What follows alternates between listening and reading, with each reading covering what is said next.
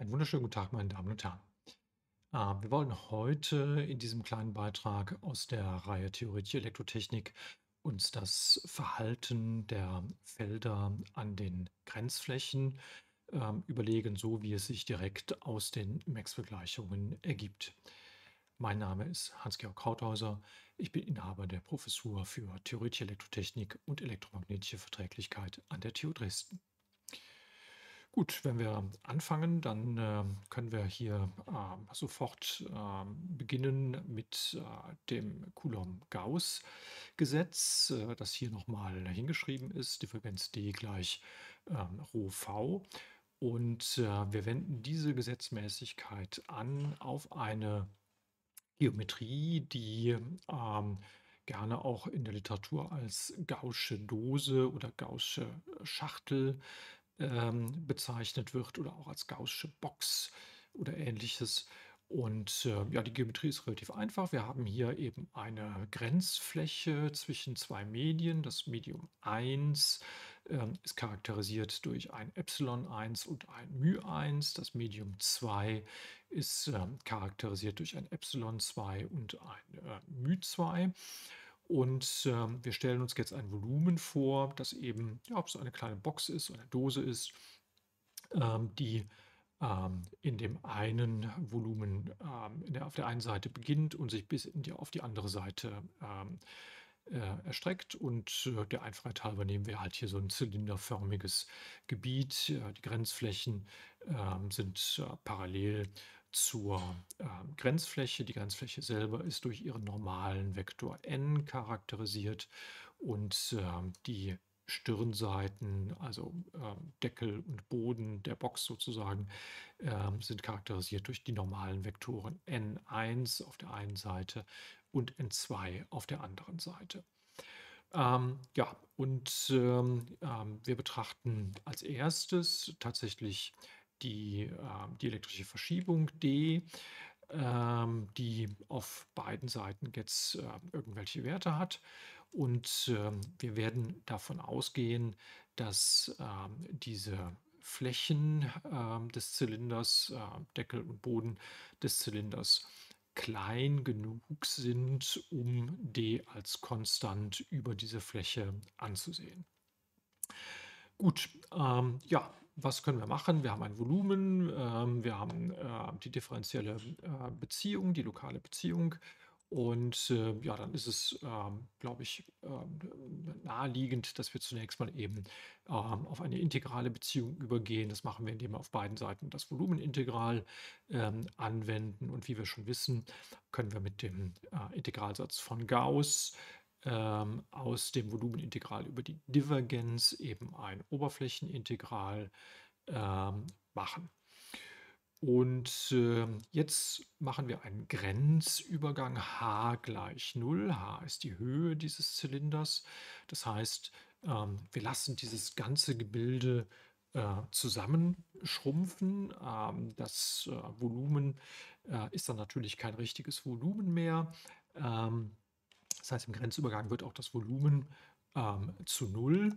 Und dann ist klar, da haben wir ja gar keine Mantelfläche des Zylinders mehr, dann wird zu dem Oberflächenintegral tatsächlich nur noch der Deckel und der Boden dieses Zylinders beitragen.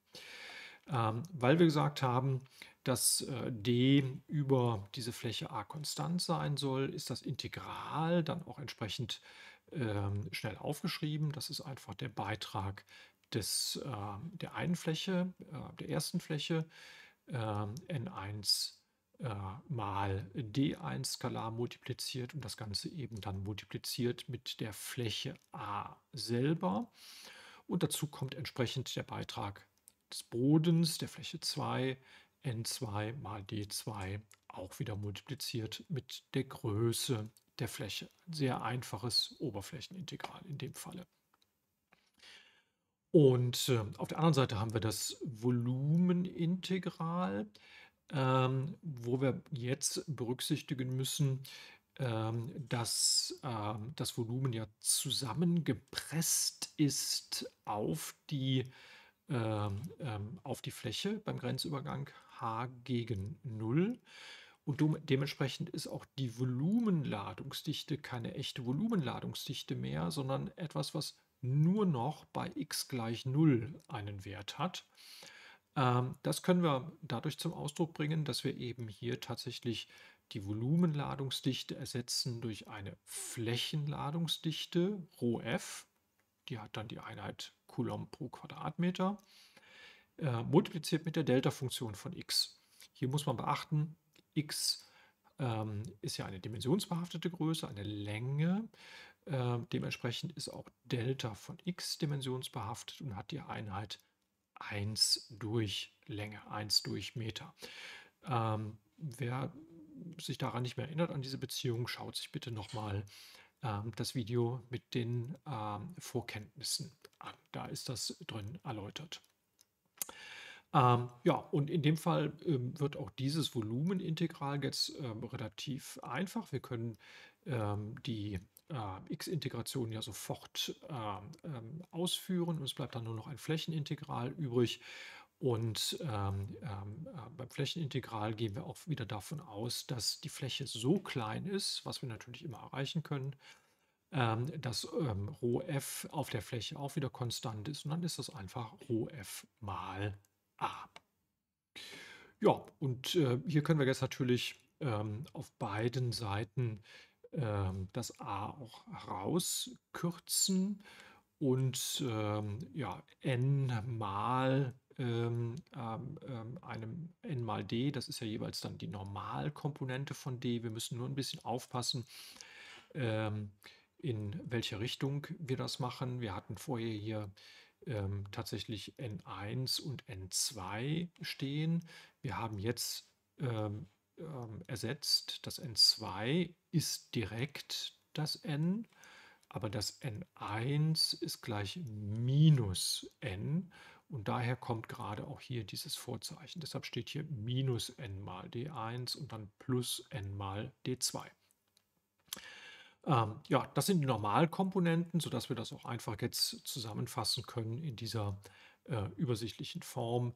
Normalkomponente D2 minus Normalkomponente D1 ist gleich ρf, sprich die Normalkomponente vom D ist beim Übergang vom Medium 1 aufs Medium 2 unstetig und wir können auch angeben, wie groß diese Unstetigkeit, wie groß der Sprung der Normalkomponente ist. Achtung, selbst für einfache Medien, lineare, isotrope, homogene Medien, kann das nicht aufs E-Feld übertragen werden, weil sie ja auf beiden Seiten ein unterschiedliches Epsilon haben. Die müssen hier natürlich dann noch mit reingerechnet werden, sodass sie eine etwas andere Formulierung bekommen. Analog können wir das Ganze natürlich für B machen, für das B-Feld machen, für die magnetische Induktion. Hier wird es noch einfacher, weil Divergenz B ist gleich 0. Das heißt, wenn wir die gleiche Rechnung durchführen, steht auf der rechten Seite immer die 0 und dementsprechend bekommen wir hier heraus, dass die Normalkomponente von B stetig ist. Das heißt, beim Übergang vom Medium 1 ins Medium 2 springt die Normalkomponente nicht. Hier auch wieder Achtung, das, was wir fürs B-Feld hier gesagt haben, gilt so nicht fürs H-Feld. Beim H-Feld hätten Sie auf beiden Seiten nach wie vor unterschiedliche μ's, sodass Sie dann eben tatsächlich einen Sprung bekämen. Wichtig sind aber zunächst mal diese beiden Beziehungen. Gut, das sind die Aussagen für die Normalkomponenten von D und B. Und tatsächlich können wir auf ähnliche Art und Weise auch Aussagen machen für die Tangentialkomponenten von E und H. Und dafür betrachten wir eine etwas andere Geometrie und wir machen das zunächst mal hier auf dieser Folie tatsächlich nur für das E-Feld. Was wir betrachten, ist eine sogenannte Stokesche Fläche. Also, wir haben hier wieder unsere Grenzfläche zwischen den beiden Medien 1 und 2. N ist wieder der normalen Vektor auf dieser Grenzfläche. Und jetzt legen wir senkrecht zu dieser Grenzfläche eine Schleife, eine rechteckförmige Schleife, so wie sie hier dargestellt ist, die die Fläche A aufspannt. Die Kontur von A würde also entsprechend so rum durchlaufen, wenn der normalen Vektor dieser Fläche jetzt aus der Folienebene herauskäme. Ansonsten hat sie an der einen Seite die Länge L und die andere Seite hat die Breite H. E-Feld auf beiden Seiten ist wieder mit E1 bzw. E2 bezeichnet. Auch hier würden wir zunächst wieder eine Integration machen, jetzt aber eben eine Flächenintegration. Und zwar die Integration über diese gerade eingeführte Fläche A.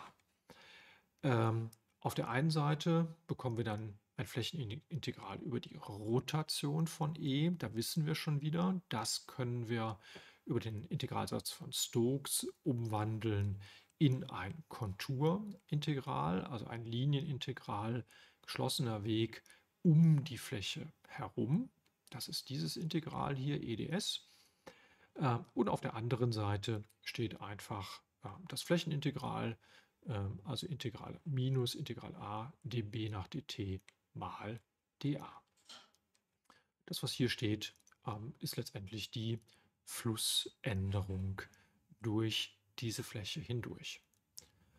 Wenn wir jetzt den Grenzübergang h gegen 0 gehen lassen, dann ist klar, dass die Flussänderung durch diese Fläche, wenn diese Fläche zu 0 wird, wird auch die Flussänderung durch diese Fläche verschwinden, sodass auf dieser Seite auf jeden Fall schon mal eine 0 zu stehen kommt. Und bei dem Umlaufintegral ist es so, dass im Grenzübergang h gegen 0 natürlich diese Querstücke der Länge h keine Rolle mehr spielen, sondern nur diese beiden Längsseiten noch einen Beitrag liefern. Und ja, dieser Beitrag ist hier hingeschrieben. Das Ganze ist jetzt aufgeschrieben in Bezug auf den Tangentialvektor t, der hier oben eingeführt ist. Und wir sehen, dass dieser eine Weg hier im Medium 1 in Richtung minus t verläuft. Deshalb taucht hier das Minuszeichen auf. Der andere Weg ist in Richtung von t. Dementsprechend gibt es hier ein positives Zeichen. Die Länge L kann ich anschließend natürlich rauskürzen, sodass ich sofort sehe, dass die Tangentialkomponente vom E an diesem Übergang stetig ist. Auch hier bitte wieder Vorsicht. Sie könnten auch für einfache Medien jetzt natürlich E durch 1 durch Epsilon mal d ersetzen, aber da das Epsilon auf beiden Seiten bei einfachen Medien wieder unterschiedlich wäre, bekämen Sie eine Unstetigkeit. Also Sie können aus der Stetigkeit der Tangentialkomponente von E nicht auf die Stetigkeit der Tangentialkomponente von D schließen. Und ja, dieser Tangentialvektor t, der ist natürlich nicht eindeutig. Sie können auf dieser Fläche, die charakterisiert ist durch den normalen Vektor n, beliebig viele Tangentialvektoren definieren, indem Sie diesen Tangentialvektor jetzt einfach rotieren. Und Sie könnten eine entsprechende Betrachtung natürlich wieder machen. Sie können dann wieder eine Fläche einführen, eine stokische Fläche einführen, die auch wieder durch T und N aufgespannt wird, sodass Sie also letztendlich diese Stetigkeitsbedingung für jeden beliebigen Tangentialvektor dieser Fläche, dieser Grenzfläche bekommen. Ja, und eine ganz analoge, Betrachtung können wir jetzt auch fürs H-Feld machen. Da ist allerdings die Gleichung, unsere, Maxwell-Gleichung, das Durchflutungsgesetz ein wenig, komplizierter. Deshalb ist das Ergebnis auch ein bisschen komplizierter. Aber, zunächst mal würden wir wieder genauso eben eine Fläche, legen, senkrecht zur Grenzfläche zwischen den Medien 1 und 2. Und die Schritte sind auch zunächst mal die gleiche. Ich mache wieder ein Flächenintegral, nutze wieder den Integralsatz von Stokes, um aus dem Flächenintegral über die Rotation ein Umlaufintegral zu machen. Und schaue mir wieder die Orientierungen an, stelle wieder fest, der eine Weg geht in Richtung minus t, der andere Weg geht in Richtung t, sodass ich auf der Seite 1 wieder ein negatives Vorzeichen bekomme, auf der Seite 2 bleibt das positive Vorzeichen und die Änderung des Verschiebungsstromes wird auch wieder verschwinden, wenn die Fläche klein wird, sodass dieser Term, das Integral über diesen Term im Grenzverfall h gegen 0 eben auch verschwindet. Das, was übrig bleibt, ist dann das Integral über die Stromdichte JdA. Das ist ja eine Volumenstromdichte zunächst mal, die hier in diesem Flächenbereich vorherrschen würde.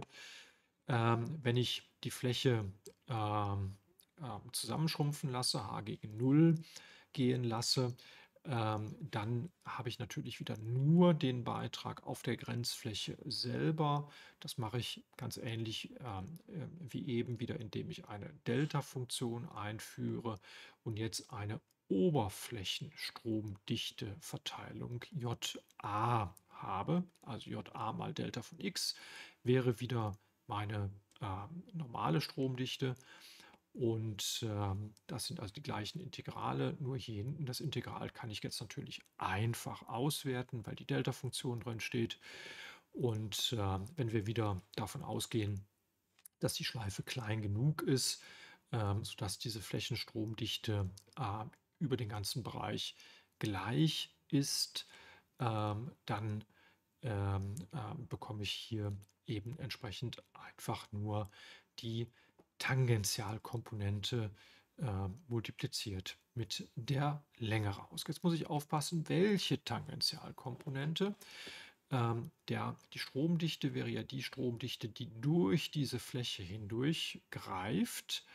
Wenn ich das jetzt auf die Grenzfläche zusammenschrumpfen lasse, dann ist das die Tangentialkomponente, die hier durch diesen Tangentialvektor T2 gegeben ist, die hier eine Rolle spielt. T2 ist nichts anderes als der normalen Vektor auf dieser Schleife, die ich hier definiert habe. Offensichtlich bilden diese Vektoren auch ein Rechtssystem und auf diese Weise bekomme ich diese einfache Beziehung. Und auch hier sieht man sofort natürlich, dass man die Länge L wieder herauskürzen kann, sodass ich also insgesamt wieder eine einfache Aussage bekomme, und zwar die, dass die Tangentialkomponente von H unstetig ist und die Unstetigkeit der Tangentialkomponente ist gegeben durch eine Tangentialkomponente der Oberflächenstromdichte, aber wir müssen aufpassen, T und T2 sind unterschiedliche Tangentialkomponenten, weil sie also die Stetigkeit oder die Unstetigkeit in Bezug auf den Tangentialvektor t hinschreiben wollen, dann müssen Sie sehen, dass Sie von der Oberflächenstromdichte die Tangentialkomponente bezüglich T2